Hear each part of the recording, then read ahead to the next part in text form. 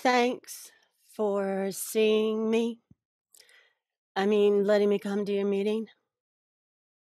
So, how does this work?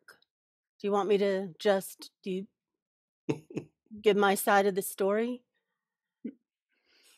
Okay. I submitted my complaint, and then Christine told me that you're letting this patron continue to use the library.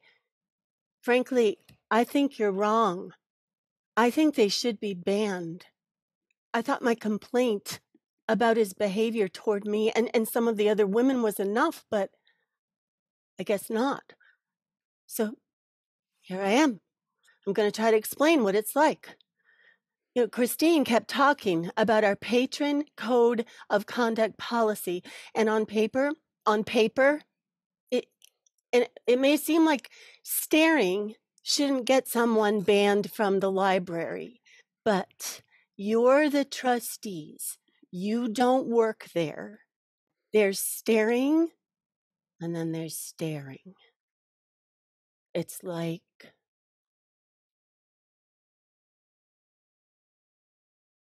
Mm.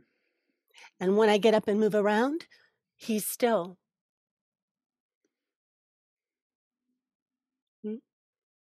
I could be sitting at the desk, or I could be getting up to help someone with a copier, or I could be putting a book back on the shelf. My point is, it doesn't matter where I am or what I'm doing. He just keeps staring at me.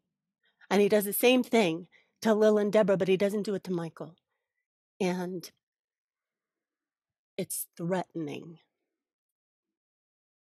Christine said there was an accident, supposedly, back when he was a kid. So when he's staring, he's really not staring. He's just he's looking off into the space in front of him. He can't control it. He's stuck at age 12.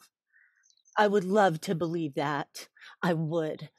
And not that I'm wishing that anyone has a traumatic brain injury, God forbid. No. I would love to believe that he was just staring into space innocently and not staring at me with this look like I don't even exist. Like he doesn't want me to exist. And yes, people who have disabilities, yes, they should be allowed in the library. Well, really anywhere, right? But where's the line? Is there a line? Do you think disabled people can be jerks?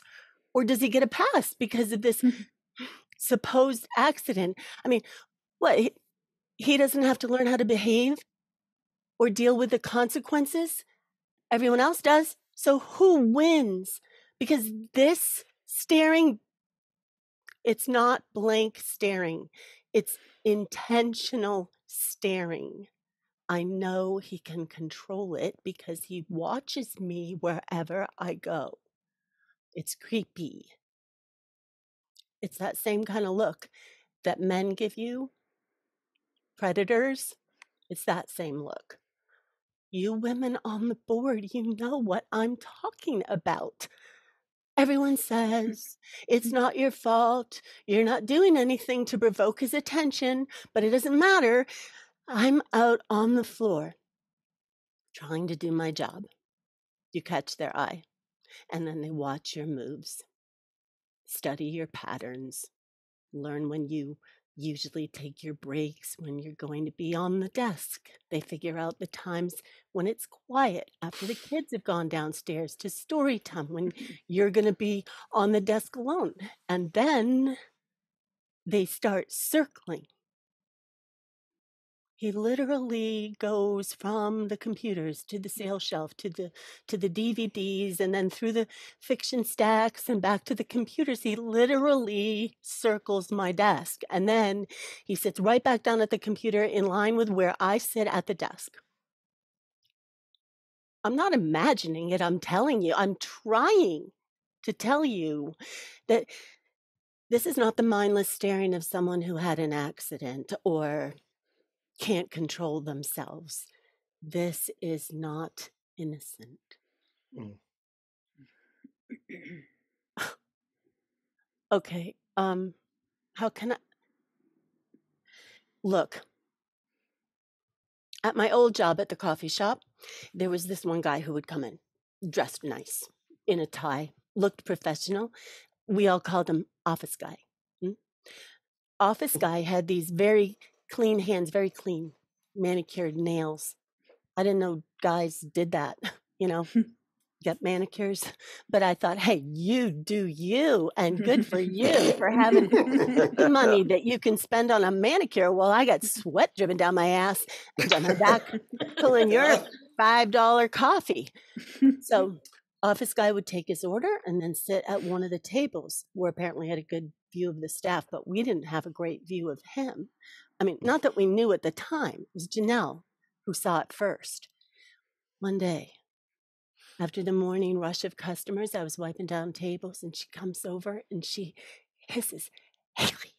And then she kind of tilts her head and her eyes. So I follow her gaze and I look over at office guy and he's sitting at his usual table with his usual $5 coffee and he's staring at us with his fucking hands down his pants. Sorry for the language. It's still is. Look, do what you want it in your own home, but in a coffee shop, we didn't say anything. We didn't do anything. An office guy kept coming in every Thursday. And when we finally complained to management, Janelle was starting to have nightmares. They didn't believe us. Check the security cameras, we said. Nah, doesn't matter. Nah, it happens. Deal with it. Put your big girl panties on and get back to work. I quit. A whole bunch of us quit. I mean, Janelle was having nightmares. No one gave a shit. And our guy, our traumatic brain injury guy, same thing. Sitting at the computer with that same dead-eye stare. I haven't caught him with his hand down his pants yet, but it's only a matter of time. He's doing it. Okay, look. What do I have to say to get you to change your mind? That I started seeing a counselor, that I'm having nightmares. Is that what it takes? Fine. Now you know. I didn't put that in my written complaint because I didn't think I had to. I thought you would understand and do something. I try to deal with it. My counselor said I don't get paid enough to have to deal with it. And I should speak up for myself. She said management gets paid enough and needs to do something. So here I am. And now you, elected officials, making decisions, voting on things, why don't you do something? You know, I thought working in a library would be different from working in a coffee shop. I really did. I thought, oh, wow, books, reading, wow, civilization. I mean, I didn't realize it was the same public. I mean, it's a public library, Haley, but, you know, honestly, I want to know, when did the public get so shitty? Can you tell me? It used to be different. We used to take care of each other. When I was a kid, I went to the library every day. The librarian was Mrs. Sweetser. That was her real name. She was quiet and calm. My house was loud and chaotic. I'd stay until closing, and she never asked questions. She probably didn't need to. It was a small town, but she always smiled at me when I came in, and she always made me feel seen.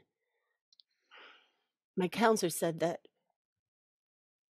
kids who grow up in a home like mine can become hyper aware of how people act. You know, you get a sense about people.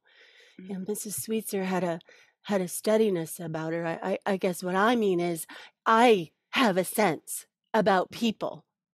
I know when someone might be a threat, and I know sometimes the threat isn't real, but sometimes it is. This is real. This look, it judges you. It makes a judgment about you, and it goes deep and it dissects you, and it starts with your body. Look, I know I'm nothing special in the looks department, and my well, I got a little bit more to work with than some people, but he stares, and it's like my existence is offensive.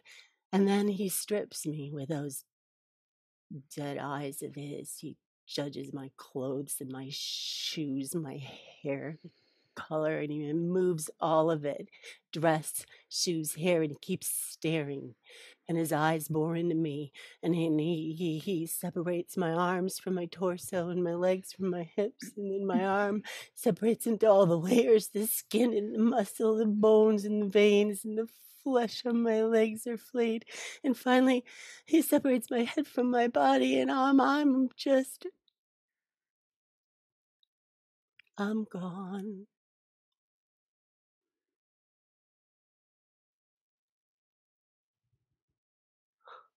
Right. I know that look. That's the look that says, deal with it. Deal with it, Haley, because we won't. Even though we should, we don't want to, so let's just agree she's too sensitive. Okay, well, I know what I know. You should stand up for us, for me. And if you shouldn't be on this board. I won't be the last person to complain about this guy. Mm-mm. You can't hide in your meeting room forever. One day, you're gonna have to deal with it.